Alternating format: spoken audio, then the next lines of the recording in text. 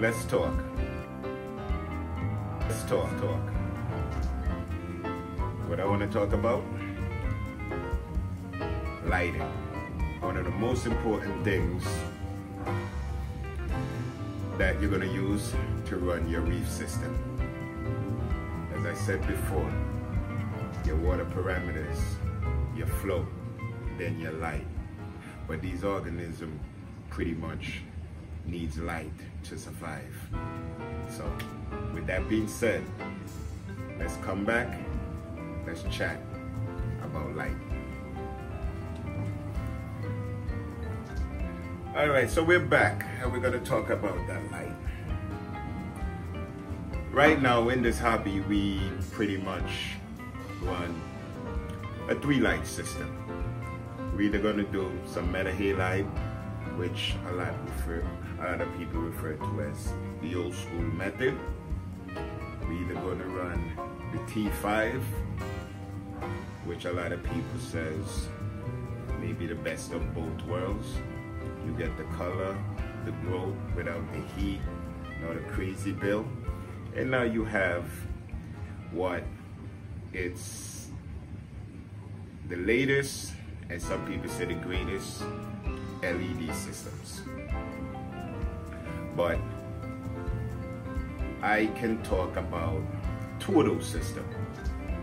Obviously T5 and LED. I run both. On this system, I run ATI Blue Plus bulbs with Reef Bright strips. And I don't see myself changing these lights anytime soon. I've run from what we call the Chinese black box all the way to I run 2XR 15 Pros on one of my frag tank. Not to knock any brand, any method, this is what I like. T5 and Reef Brights.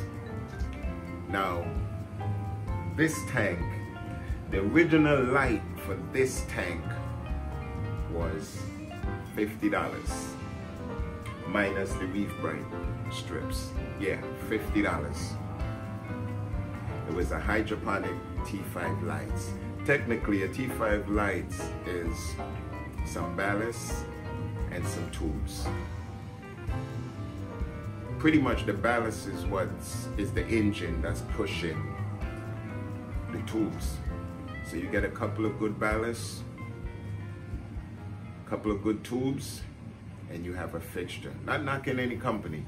If you buy one of the name brand fixtures for this size tank, you're probably looking at maybe $700. 8 bulbs, 5 feet, you're probably looking at $700–800. $700–800 from 50 is a big difference in price. It's not going to be as pretty, not going to be as you know, controllable and all of that stuff. But will it work? Yes, it's working here.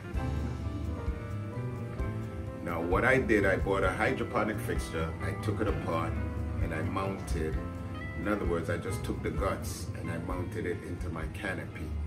That was 4 years ago, and it's still working.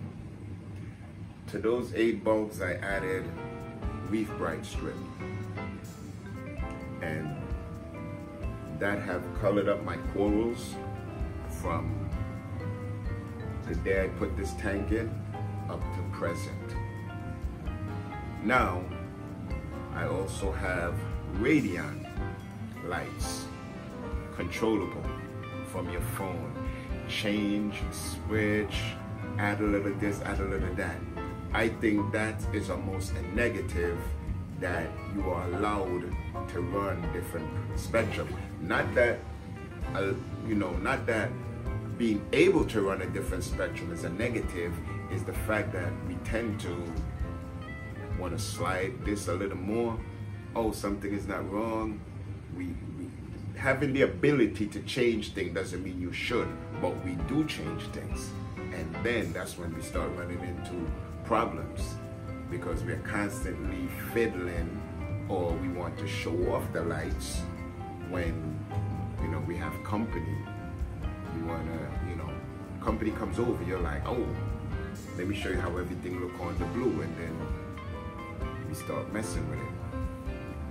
And that sometimes puts a negative result on the tank, the switching, because these organisms pretty much like stability. You could give them high salinity, as long as it stays high, it's good. For a good while, this tank was at 27. Nothing happened, because it was at 27, it stayed at 27. So all they do, they just like to be stable.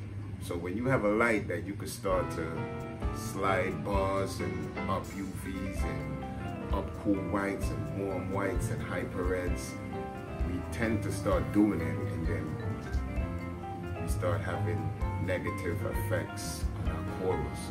So if you're looking to a light, there's nothing wrong with getting the high expensive name brand lights, but if you think that is what you're gonna need to have a beautiful tank, I will disagree. I believe it's your water parameters that flow in that tank, and then the lights. But T5 is a light that you turn it on, you turn it off. It's already set for you. So most like the company has already given you the spectrum with the bulbs you buy, so you can't tweak the bulbs. So if you want a much easier,